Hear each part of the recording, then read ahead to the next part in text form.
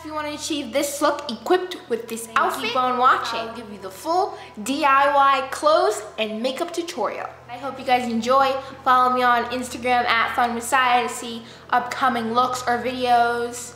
If I do another DIY video, I gotta go eat some brains. You'll need old clothes that you don't mind messing up, scissors, paint, preferably black and white, something to mix it all up with, and blood. I started by distressing the clothes and making them look old and tattered and like I've been wearing them forever.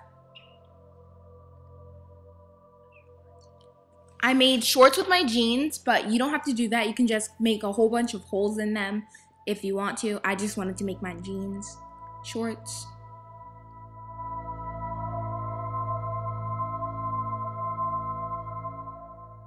Now I'm applying paint to make it look old and worn out and dirty and disgusting, actually. But I think this will look and make a really cool costume. And I also applied blood after this, but I forgot to film it.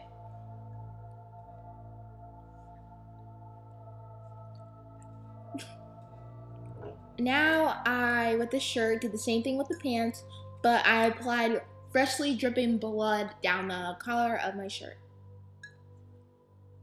like I had just eaten. Now onto the makeup. I already applied white paint all over my face, and now I'm just blending it with the blending spongy.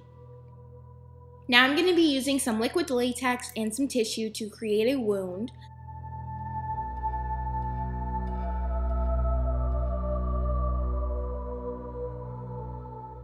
Start by putting the latex around the perimeter of the tissue.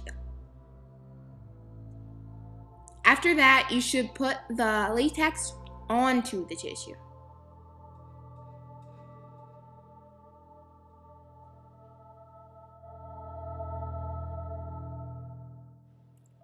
Now I'm going to do the same thing with a wound on the side of my face.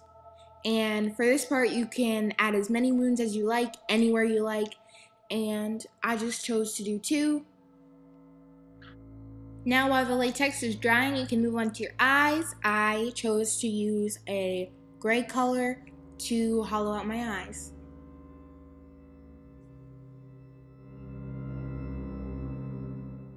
Now I'm using a dark purple color right underneath my eye, underneath where I put the gray. And I'm doing this to both eyes.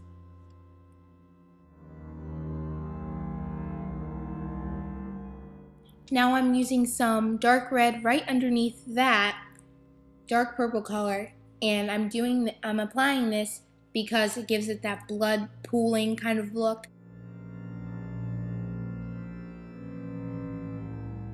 Now I'm just trying to blend it out.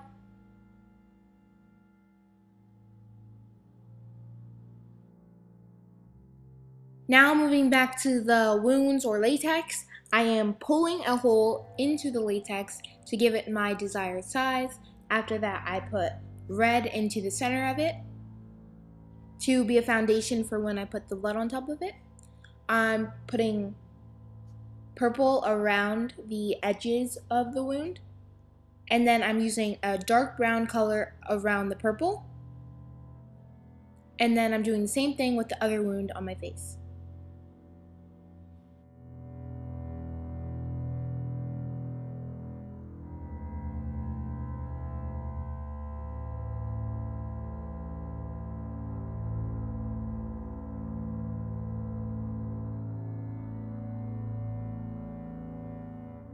Now for the fun part, you can add as much blood as you like to these wounds and make them look like it's oozing with blood.